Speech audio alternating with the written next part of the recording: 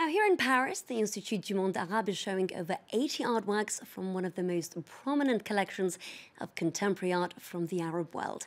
The works, predominantly by Iraqi and Egyptian artists, are from the Barjil Art Foundation, an independent art initiative based in the UAE. And we're joined in the studio by the man behind that foundation, Sultan Qassemi, who's not just an art aficionado, but a commentator on Arab affairs. Sultan, thank you so much for joining us. Thanks for having me. Now, you've had exhibitions at Aga Khan in Toronto, at Whitechapel in London, and now in Paris. Is there an attempt to shift the focus from the regional and make Arab art more international and accessible? Well, I think there's an attempt, on our behalf at least, to try and change the narrative. The narrative so far has been one of politics and military and, it's all negative, sort of. But we try to focus a little bit on what's being created rather than what's being destroyed in the Middle East. Now, Sultan, this particular collection is a mix of what you like, what you're drawn to, what is potentially politically charged, and also what's of historical importance when it comes to some of the artwork.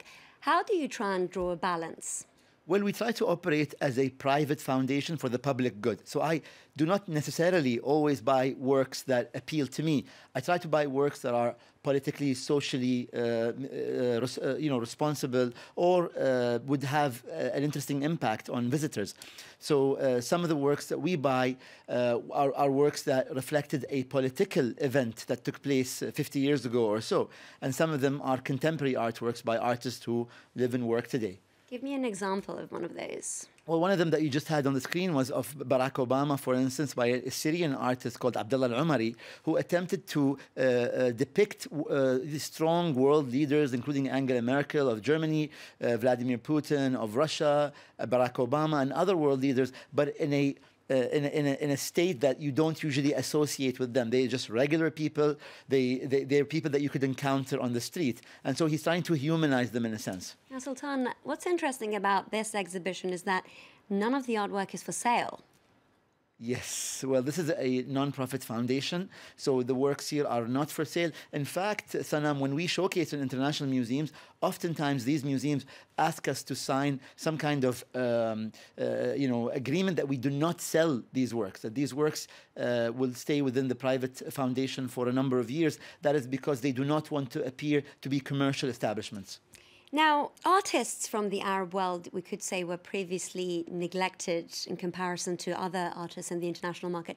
Why do you think that was the case? Well, I think it's not just the Arab world. It's artists from Iran, artists from Pakistan, artists from India. Really, from our part of the world, there isn't enough of an emphasis. And we cannot continue to rely on, Westerners or foreigners to try and shed light on our art. We need to step up. We need to say, this is who we are. We are not all about, this negative news that you sometimes come across. But we are also about creativity. We're also not just about the past. We're also about the present and the future.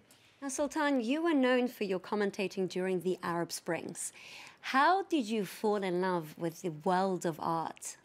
In fact, Sanam, I started the foundation in 2010, which is a whole year before the Arab Spring. But I've been collecting art since 2002, so that's 15 years ago. And I've always been interested in art, especially art that has a political dimension to it. But I feel that as the Arab Spring has faltered, I feel like the emphasis has only increased and the responsibility has only increased on people like me to showcase the beauty of the Middle East. Now, lastly, this is about Arab world, Arab art.